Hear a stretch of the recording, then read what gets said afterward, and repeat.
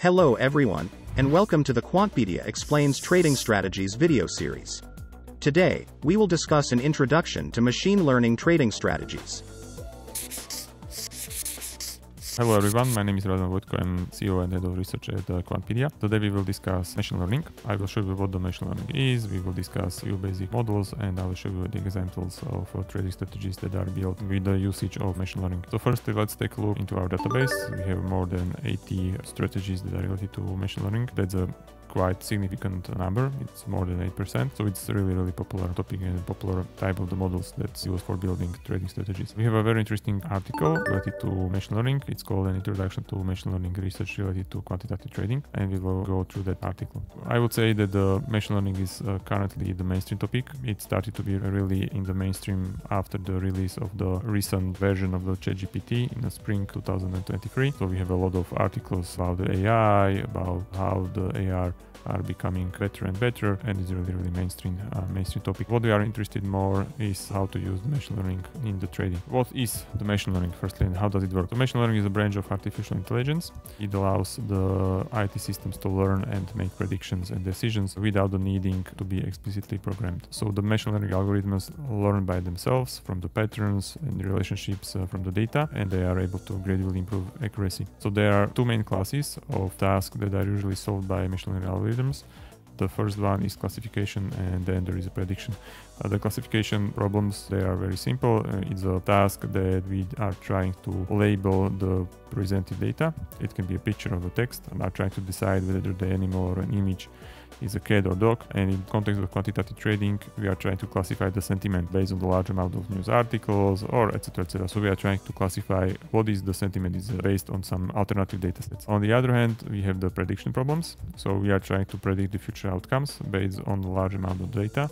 So in quantitative trading, of course, we are trying to predict the future price movements or the volatility of the stock or any other asset. From the technical point of view, we have three main approaches: supervised, unsupervised, and reinforcement learning. I'm not going into the details. If you're interested, you can read the article that we have about it. What I will mention is the very interesting paper called The Machine Learning Methods in Finance, Recent Applications and Prospects, written by Daniel Huang and Kevin Vigretz. I really recommend you to go to that article. It covers fundamentals of machine learning, current and future direction for the use of machine learning in finance, etc. So you can learn much more in this article. I will show you just one picture. It's one of the first pictures from the article. It shows the overview of common methods in supervised machine learning. It's arranged by typical prediction performance and interpretability. The method may differ by the complexity. The more complex methods we have, they achieve a higher prediction performance, but they are harder to understand. For the numerical data, the less complex methods tend to work very well. For unconventional data such as text, images and videos, we usually require more complex methods. So I really recommend you to go to the article. There is really nice overview of all of the machine learning methods. Of course, there is a question: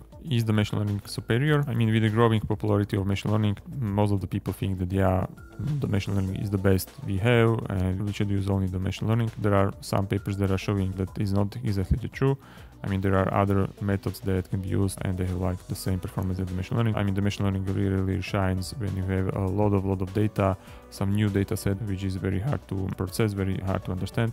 But once we have a data that are well known, like for 30-40 years, like traditional price data or fundamental data for the stocks, price to earnings ratios, earnings announcement data, etc. It is possible to obtain the same results as machine learning, which is much simpler method. We also once again recommend another paper. It's Miller, Karsten, and Schmickler and Simon, Interacting Anomalies. The authors discuss that the double sort might offer the comparable performance to some elaborate machine learning strategies. Machine learning does well in identifying hidden factors. I mean, it's not every time needed. We can just use the simple double sorting, and we can build a lot of competing simple factor models based on equity data, and then we can double sort on that, and we have the same performance as the best machine learning models.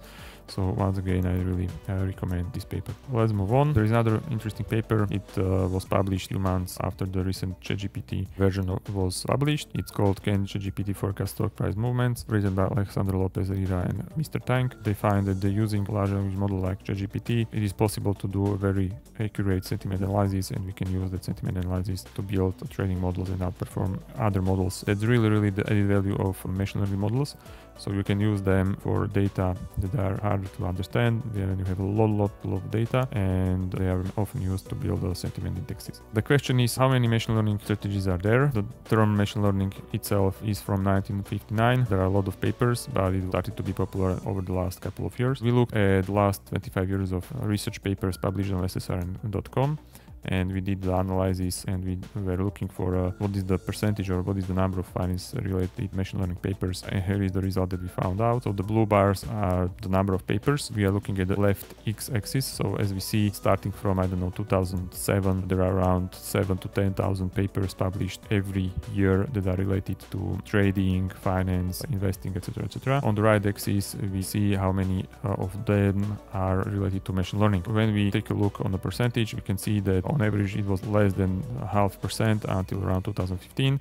And in 2015, once the large language models started to be used, like BERT or ChatGPT, number of machine learning papers that are related to quantitative trading started to skyrocket. At the moment, around 3 or 4% of the papers that are related to machine learning. Then we have around 3 or 4% of the papers that are related to trading that are somehow connected to machine learning. There is another interesting question. So, how many keywords are related to machine learning? What is the relationship? What are those machine learning papers mainly about? So more than 85% are about artificial intelligence, and then we have, let's call it very broad in nature. And then we have papers that are related to different branches of machine learning, like decision trees, long short-term memory, random forests, reinforcement learning, deep learning, etc., etc. They have between 1 and 2% of the overall number of the papers. So most of the papers are very broad, but there are a lot of the papers that go directly to one branch of the machine learning. How many machine learning do we have in the database? As I mentioned, we have over 80 papers at the moment when I'm recording this video, out of over 900, so it's machine learning constitute over 8% of our database. Most of the machine learning strategies are not freely available. They are part of our premium or pro subscriptions, but from time to time we write articles about machine learning on our blog. And because I'm at the moment recording the video about machine learning, I will show you a few of the strategies. The first strategy is based on a paper by Jonas Edsvärds. It's called Listen Closely Using Vocal Clues to Predict Future Earnings. That's an interesting strategy. It's based on the idea that we do not need to analyze what is said by CEOs during the earnings calls, but we can check how they are saying it. So their vocal cues, if they are speaking fast or slow, with the confidence or without the confidence, etc., etc. So we are using the model for speech recognition, and we are building the strategy based on that. We are buying the stock for which the CEOs are showing that they are confident, and it's our machine learning models can find that in how they speak, not what they are talking about. When we buy those stocks, we outperform significantly. The performance is around 70%. It's a really complex strategy, but that's one of the ways how we can use the machine learning. So not just to analyze the text, but we can analyze the vocal cues. Then there we have another interesting article. It is based on a paper from Thomas Dangle and Stefan Salbrechter. It's called Overnight Reversal and Asymmetric Reaction to News. It's a paper that uses the BERT model. So it's a machine learning model used to analyze the text. We are trying to assess what is the sentiment related to each stock based on the news that are published on the news portals, in the journals, or on the social networks. And we are buying the stocks for which our language model says that they have the best sentiment, and we are shorting the stocks with the worst sentiment. Once again, we have very interesting performance, over 40% with a high Sharpe ratio. That's when we use the machine learning to analyze the text. So not the vocal cues, but to analyze the text. And then we have another one. The first strategy, it's called What Do We Learn from the Machine? Understanding News Content, Stock Market Reaction to News. Once again, that's the strategy that using the large language models to analyze the texts. They show the importance of screening for sentiment charged words. Once again, we have an interesting Sharpe ratio when we use large language models to analyze the news articles related to stocks and then trade them. Those are the few examples. The research papers and links to the research papers are part of the description of this video, so if you're interested, you can go there. But as I mentioned, we are not analyzing the research papers and writing just the strategies into the Quantpedia Premium and Quantpedia Pro section. We are also writing from time to time the blogs about some interesting papers. So I will mention 3 blogs. The first one is the machine learning model that's built on facial expressions of the CEOs. We do not need to just try to understand what the CEO said. I mean, what is the topic of the words that the CEOs are saying during the earnings announcements call. We can check what are the vocal cues, so I mean how the CEO is telling something. This article is about the way how we can look how the CEO look like during the earnings announcement, and based on the face, how does his face look like, based on his facial expressions, we can try to analyze and try to predict the stocks. It's a very interesting article, very interesting paper. You can use the machine learning. I mean, it's really impossible to use any other method than the machine learning to analyze, I mean, how the CEO is looking and try to predict the stocks. The another article on our blog that's related to machine learning is once again related to images. We have a paper that analyzes what are the hidden information in annual report images. Companies once in a year or on a quarterly basis publish reports regarding their the performance of the company and how the company is doing. Of course, the report is full of the data, is full of tables, full of charts, full of the text, but there are also some visuals. And we can use the machine learning to analyze the visuals, I mean how the visuals look like and what is the sentiment of the visuals in annual reports. And then we can try to predict the performance, and once again can build a model based on these visuals, and we can have a statistically significant prediction capability. That's another interesting idea, to use the machine learning. And the last article that I mentioned is to how to improve post-earnings announcement drift with the analysis of the text. So post-earnings announcement drift is a well-known phenomenon. We have a video about that.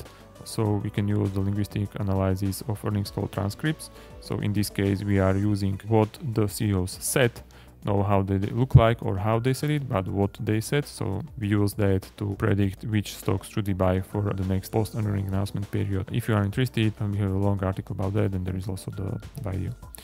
Okay, so let's get back to our article. Very quick conclusion. So in this article and this video, I try to give you the general overview of the machine learning in finance. So it means how does it work, how many articles we have related to quantitative finance that are related to machine learning. I mean, it seems that most of the value is concentrated in the ability to analyze big unstructured data sets that would otherwise be really hard to analyze. These are the models in which machine learning really shines.